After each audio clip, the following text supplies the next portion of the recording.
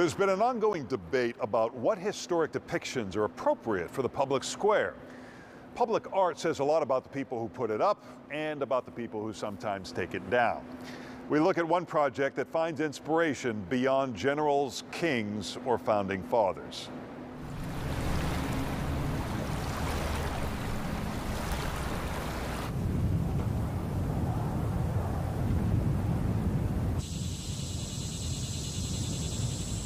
Bronze monuments stand in silence, but they speak to our values.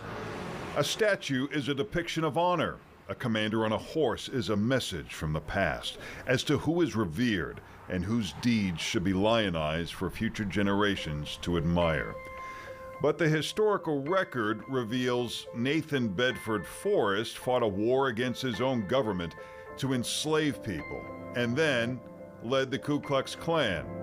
That's never been a secret, so who is he inspiring?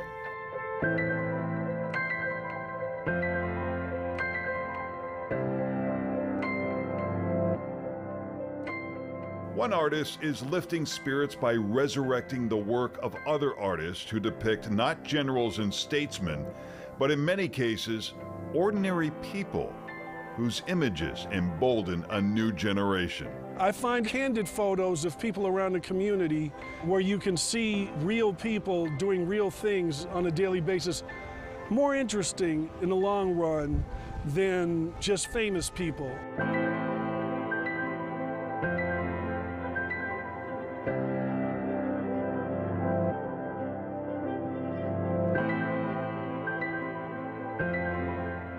The architecture of Chicago's Bronzeville neighborhood gives a peek into the past, an African-American metropolis with a legacy of civil rights and music.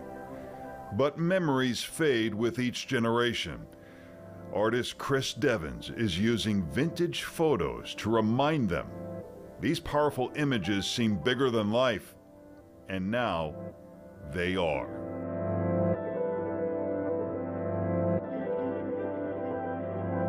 The purpose of these images is to reconnect the building with its Bronzeville community and reconnect Bronzeville to its historical identity, the rich historical legacy that it has. I sort of wanted to send a subtle message to out here that just about the stylishness and coolness of some of the residents of the area. Obviously, these are two really cool gentlemen here.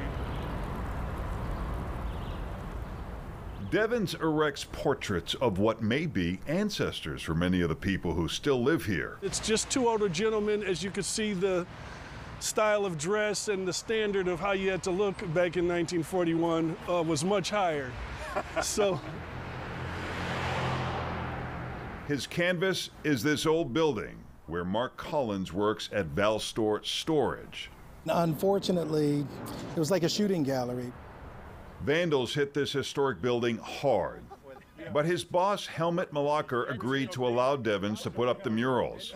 This building used to get tagged in the panels behind us. With graffiti. With graffiti, furiously. And once these panels went up, people stop, they look, there's no spray paint, there's no anything. The best thing that's on this building now are eyes.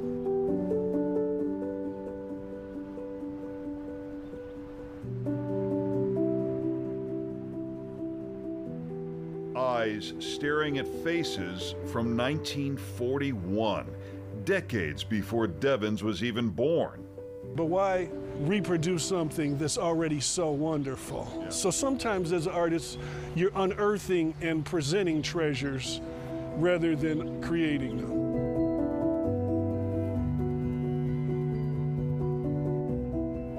The images were taken by two photographers hired by the government as part of a public works project. Rather than come in and take the easy route and just dramatize poverty and things like that, they resisted that easy sell. And it's always easy to film drama. It's much more difficult to make everyday life interesting. Their lenses capture qualities that aren't usually associated with poverty: elegance and joy. A remarkable insight that tells a different story than what most people outside this neighborhood might expect.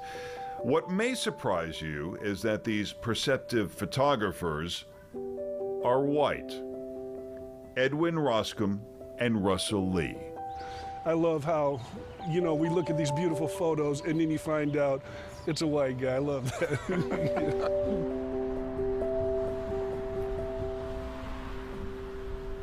They came to Bronzeville on a Sunday morning in 1941 with African-American author Richard Wright for the book 12 Million Voices.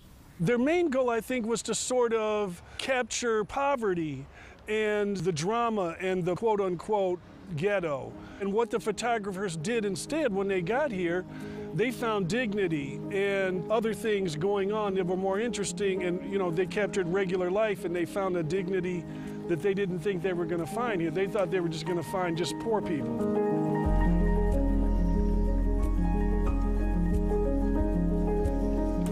Devins brings the images out of the dark room and into the light. And so here we are years later, and Edwin Roscom and Russell Lee are still showing us what's cool and unique about Chicago in this area.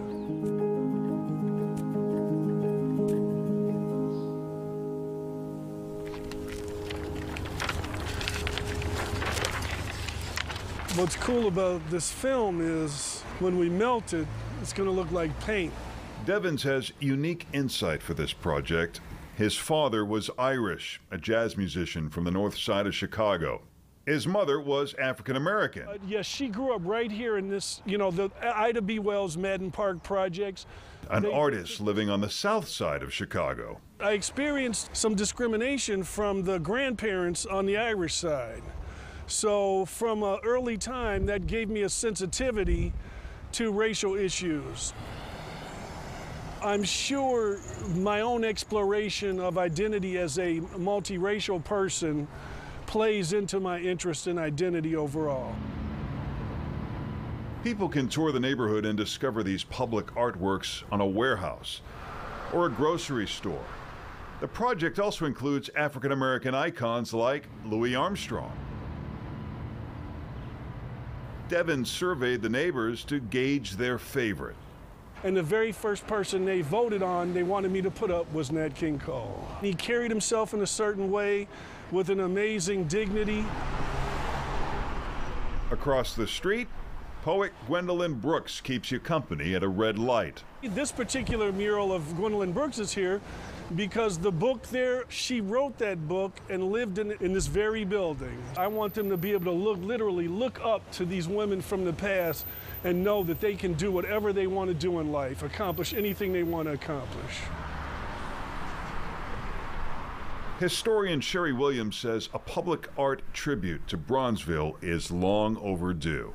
Our communities have been locked out of the ways that it takes to bring monuments and markers and murals to communities, so that is so needed.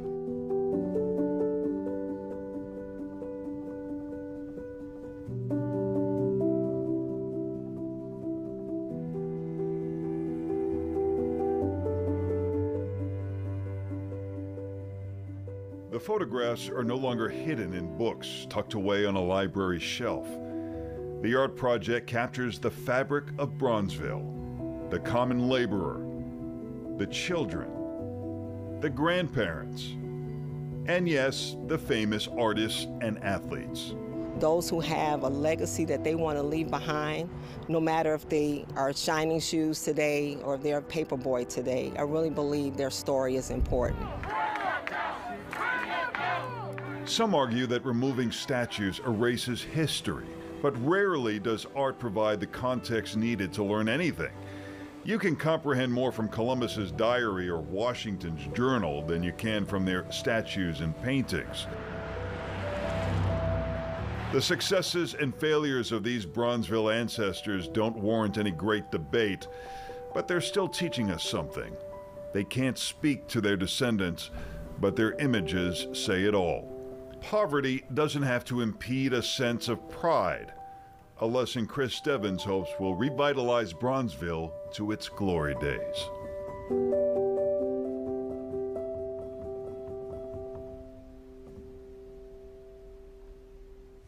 If you want to see more of Chris Devins' art, you can go to chrisdevinscreative.com. Coming up in the time capsule, JFK's visit to Chicago, 1962.